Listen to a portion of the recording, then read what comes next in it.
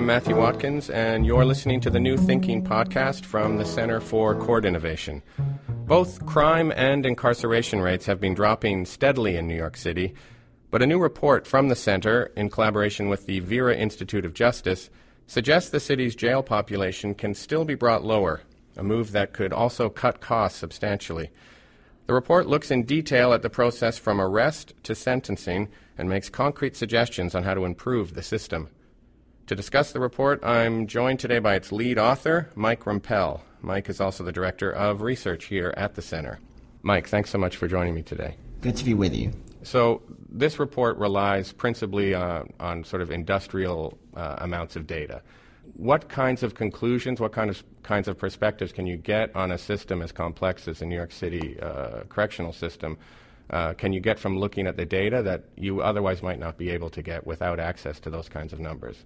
So we can learn a lot. One of the advantages we have in New York City is that we actually have outstanding data sources available to us. We have the State Criminal Justice Agency, which is one of the best in the country at maintaining a very clean data set, and then we merged that data with a variety of local data sources. The idea for the project was actually developed by senior staff at the Mayor's Office of Criminal Justice in the city.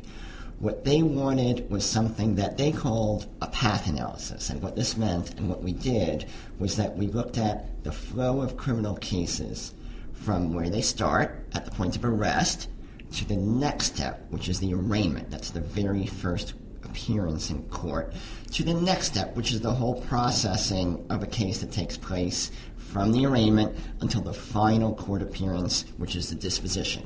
And there can often be a long gap in between. And there can often be long gaps in between. So so this is the path we took, and then the purpose of the project, the purposes were essentially twofold: to describe what happens at each of these decision points. Second, to critically analyze what happens at each of these decision points and whether what happens is what we think logically should happen. Or, for example, are individuals sent to jail who are in fact low risk and could be better supervised in the community? Or are there delays in the process that is causing people to spend excessive trips to court or excessive time in Rikers Island potentially? So we looked at gaps at each stage. So those were our two questions.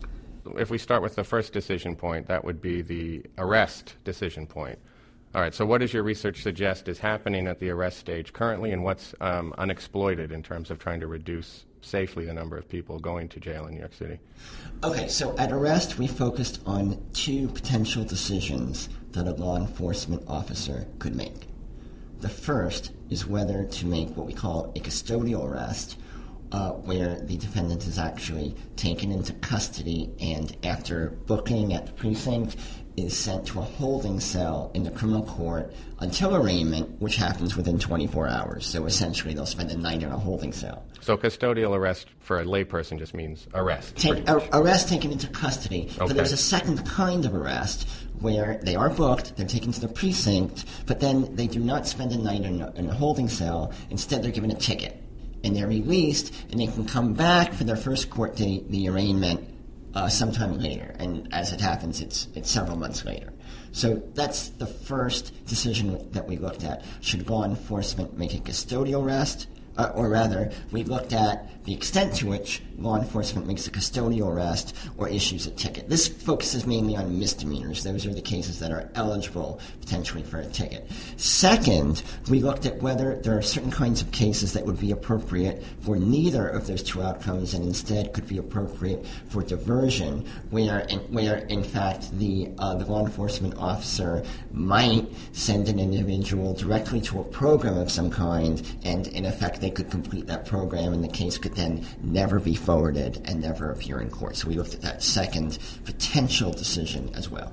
And broadly speaking, how is the system doing right now in terms of diverting those people it's able to divert, or giving desk appearance tickets to those people who don't need to have a custodial arrest? So right now there are, let's start with diversion. Right now diversion at the police stage is very, very new. It's actually been a focus of the current mayoral administration, and there are a couple very small-scale pilot programs. But they could be doing more diversion. But in essence, it's what the numbers suggest. But there could, in theory be more. And on diversion, what we actually found is that one could make a credible statistical case for more diversion, because what we found is that there are a great number of criminal cases that go through the courts, whether it's through a desk appearance ticket, or the night in the holding cell, or making one court appearance, or sometimes making multiple court appearances, potentially with each court appearance requiring a day, potentially waiting in court. Nonetheless, we found that we can statistically isolate certain categories of cases that at the end of this process are extremely likely to have their case dismissed. So, for example, a first-time, nonviolent misdemeanor defendant, ages 16 to 24, has an 80% likelihood of having the case dismissed. So since we know these cases are overwhelmingly likely to be dismissed anyway, instead of putting them through a process that could undermine their confidence in our justice system, they might be an appropriate candidate for diversion out of court, where they go to a program, perform several hours of something, and then are released. Right, particularly at such a young age when the interactions with the criminal justice system can be so damaging and consequential. Exactly, and it's interesting, the justice system is actually responsive to the young age, and that's why in the end these cases of young people are particularly likely to be dismissed, but the lack of responsiveness is in the process leading up to the dismissal that perhaps could be circumvented. Right, so we need to go the extra step of actually diverting them before we just dismiss their cases. Right. Okay. So unlike diversion, desk appearance tickets are already very common. There are tens of thousands issued each year. What we actually found is that law enforcement by no means overuses desk appearance tickets. In fact, we found that only 1% of individuals who currently receive a desk appearance ticket pose a high risk of committing a future crime. In other words, it's very low-risk individuals who are sent right back out and told to return to court at a later time. On the other end, we actually found that desk appearance tickets are arguably underutilized, and we did find racial disproportionalities in their use, because black and Hispanic defendants are less likely to receive a ticket than white defendants, even if they have comparable characteristics. All right, so if we turn to look at the question of arraignments as related to these desk appearance tickets, there's often a long wait in between the issuance of the ticket and the arraignment. Is that correct? Right, so we had some fascinating findings on that. Again, remember that the desk appearance ticket is supposed to be a positive for the defendant because they avoid the overnight in the holding cell. They basically are released on their own and they can go home several hours after the arrest. However, what we found is that the court date when they have to return to court for their arraignment averages 2 months later citywide and 3 months later in the Bronx, and that this long gap between the arrest and the court date leads many individuals to forget that they have the court date. They don't appear, a warrant is issued, they're rearrested, and we then found that even though these are primarily very low-level misdemeanor cases, they wouldn't have received the ticket in the first place if it was not a low-level case. We found that if this process happens and in the end they warrant because they neglected their court date, when they are returned to court, they actually are potentially exposed to serving jail time pre-trial. All right, well, let's turn a little bit to look at this question of risk assessments. Maybe you could explain for people a little bit what a risk assessment is, and then what your study found about how defendants of different risk levels are being treated by the system and where there are some maybe unexploited areas in terms of reducing jail numbers. Great. So risk assessments are used currently across the country. The purpose of a risk assessment is to use statistical information that is accurate for large groups of individuals and to apply them to specific cases in order to understand their likelihood of reoffending. Now, typically, risk assessments will look at different types of risk. So one type of risk might be person X has a low or high risk of committing some future offense. Very often people are not just interested in that because what they're really interested in is a serious crime against a person. So often risk assessments will focus on risk of violence, which really raises the question of risk to public safety. So that's risk assessment in a nutshell. What we did in this study is we didn't use a risk assessment that is currently in use, but in effect we created our own risk assessment tool based on data we had in order to in turn critically examine who's going through the system. Some of the most interesting findings from that came during the pre-trial period, where we found that a majority of those who currently are sent to jail prior to a conviction actually pose a relatively low or at most moderate risk of reoffending. And so that led to a key area of reform in terms of recognizing that there are large numbers that actually could be safely supervised in the community. So essentially the suggestion from the numbers is that the current system is being too conservative in terms of alternatives to detention vis-a-vis risk levels? Well, as of several years ago, the current system was definitely being extremely conservative. And just to give you a sense of some of the statistics, we found that of those who are sent to jail prior to a conviction right now, 64% of them are in a minimal, low, or at most moderate risk category. That's misdemeanors. And then among the felonies, it's 59% in these low-risk categories. So this is a pool that's ripe for diversion. Now, this is what applied. This has been the case for years. The city currently is piloting a solution to this very problem. And so what our findings speak to is the idea that this solution could actually be used with very, very large numbers of individuals. All right, well, let's turn to look a little bit at the question of bail, which your report goes into in some detail. Let's say you're ordered, a defendant is ordered by a judge to pay a set amount of cash bail at his or her arraignment. What happens at that point? Is it easy for the person to then pay their bail? I mean, the bail's supposed to keep them out of jail, right? So the decision to set bail, as you indicated, happens right at the arraignment court appearance.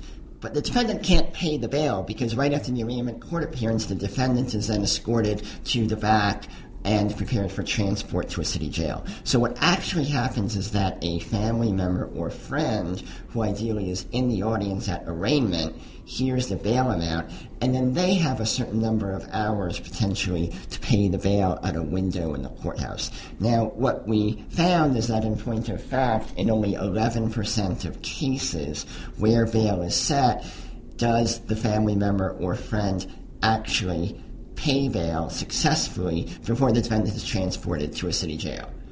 The reasons for this are many. It could be that a family member or friend was not in the courtroom. It could be they were not notified. It could be that the defendant didn't have an opportunity to call a contact that the defendant had. It could be that the friend or family member was in the courtroom, but because of how quickly the proceedings moved, didn't actually catch or understand what the bail amount was, didn't know where to go. It could also be that in any given case, because of the schedules of when the buses leave the courthouses to go to jail, that the window of time, which in theory could be up to 3 hours, was actually much shorter, and so the family member or friend could have paid bail right at the courthouse, but the defendant left the courthouse and was bused to jail before that could happen. So there are a number of reasons why this happens, but the upshot is that it's a gap in the system, that only about 1 in 10 defendants for whom bail is set can get it paid and avoid any jail time. So again, this is another decision point in the system you've identified that is leading arguably to unnecessary detention. Correct. And what we found in a lot of cases, what happens is the defendants do have the financial wherewithal to get bail paid, and so it will happen after several days. They will spend several days in jail. They will have the experience that one has in jail, which is an experience that can be deeply scarring psychologically. But then after several days later, they will be released because they were in fact able to make bail. Now, there's a larger debate about cash bail going on in this country right now that we're not going to get into here. I can see the relief on your face. But the idea behind bail is it's meant to guard against either someone being a flight risk, failing to appear at their next court date, or being a risk to public safety. When your research looks at why bail is being set in the New York City system currently, is that how the system is actually functioning? No, it's not. It's actually interesting. Legally, the justification for bail in New York State is to secure court attendance. In other words, you pay bail, and since you're going to lose the bail money you paid if you don't show up for your court dates, you're incentivized to show up for your court dates. What, not our research, but what research by others has shown is that actually about 15% of New York City defendants failed to appear at one of their court dates. And actually most of those who failed to appear for a court date They probably forgot, and in the end, they tend to show up to court soon thereafter. So only about 5% of defendants both failed to appear for one of their court dates and have still disappeared 30 days later. Others have actually found that failed to appear is not a great problem in the city. However, in our study, we looked at what really drives bail decisions, and we found that it was the charge. When we compare misdemeanor defendants to nonviolent felony defendants to violent felony defendants, the likelihood that the prosecutors will request bail and that the judges will set bail goes much higher. We found other factors related to criminal history were also important, but that everything was dwarfed by the paramount importance of charge, even though charge is actually unrelated to one's likelihood of not appearing for a scheduled court date and is somewhat related, but not strongly related to future risk to public safety. If we just turn to look at sentencing now, your report looked, for example, specifically at misdemeanor offenses. Often those sentences are very, very brief. What does that suggest? What does that suggest to you in terms of another decision point in the system? Well, we should pause for a moment on that and just observe that in some ways the quite low use of jail at the sentencing stage for misdemeanors is a strength of the system. So we found that of those that have a conviction, only 16% of misdemeanors have a jail sentence. So that means New York City is not drastically overusing jail at the sentencing stage. However, we found that when jail is sentenced with the misdemeanors at the sentencing stage, in 4 out of 5 cases, the sentence is 30 days or less.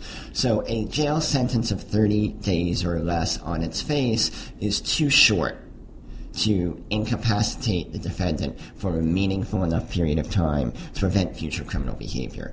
On the other hand, it's not too short to potentially increase the likelihood that these defendants will actually engage in criminal behavior after they are released, as a negative effect of the exposure to others who are also involved in the criminal justice system while they are in jail, who in some cases may be up on more serious charges, or may have more serious criminal histories, or maybe higher risk individuals. So while the strength of the system is the low use of jail, we found that even the use that exists probably could and should be avoided because it's so short to produce no meaningful benefit. And could be counterproductive.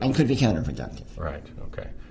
All right, and if we just want to turn lastly to the topic that will interest a lot of people, I'm sure, and that is cost. It sounds like you've identified a number of decision points in the system that would allow New York City to safely reduce its jail population, potentially quite significantly.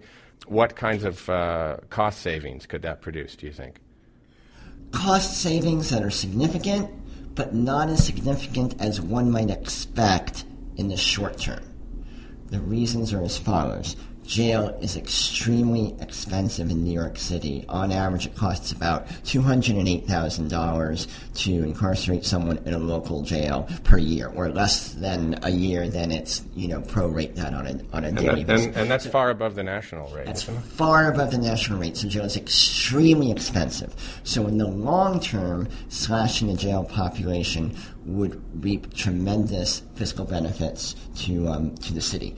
In the short term, one should candidly understand that you don't get a defendant per defendant reduction in costs just because you now are no longer filling a jail bed, because a lot of the costs are what we call fixed. Like, you still have to maintain the jail. You still, unless you drastically reduce the jail population, are not going to shrink your workforce. You're still going to pay the pensions of people who used to be in the workforce. You're still going to pay everyone's salaries. You're still going to have subsidiary contracts with health and mental health providers for individuals in the jail. So a lot of the costs change slowly. So people should understand that you could slash the jail population in half, and if you do that, the fiscal savings will be overwhelming in the long term, but it may take some time. All right, that's great. Mike, thanks so much. Sure, thank you. I've been speaking with Mike Rumpel. He's the Director of Research here at the Center for Court Innovation. Mike is the lead author of a new study called Jail in New York City, Evidence-Based Opportunities for Reform. It's available on our website, courtinnovation.org. And my name is Matt Watkins. Thanks for listening to the New Thinking Podcast.